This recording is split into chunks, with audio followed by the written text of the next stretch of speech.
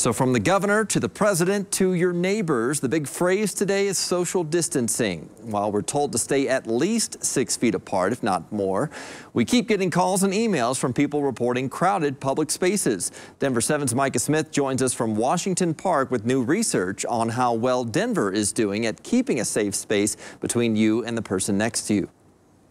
Every weekend for the past couple of weeks, we've received dozens of messages from our Denver 7 viewers saying trailheads and parks are packed with people despite social distancing regulations. So we decided to see if Denver were to receive a grade for social distancing, what would that grade be?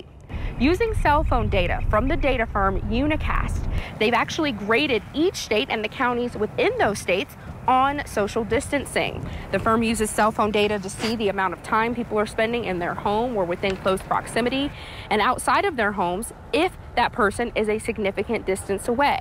The firm says they can also see where people gathered, whether it be an essential place like the grocery store or non-essential place like the park.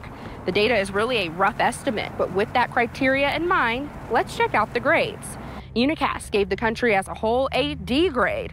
Colorado has a C-, Denver County a B-, Douglas County also has a B-, and Arapahoe County received a C-. There were a few F grades in the bunch, especially in the west and southwestern parts of the state. Governor Polis again is asking everyone to please stay home, but if you do choose to go to the park, make sure you're spreading out. Just because you're outside doesn't mean you can't catch COVID-19. Reporting in Washington Park, Micah Smith, Denver 7.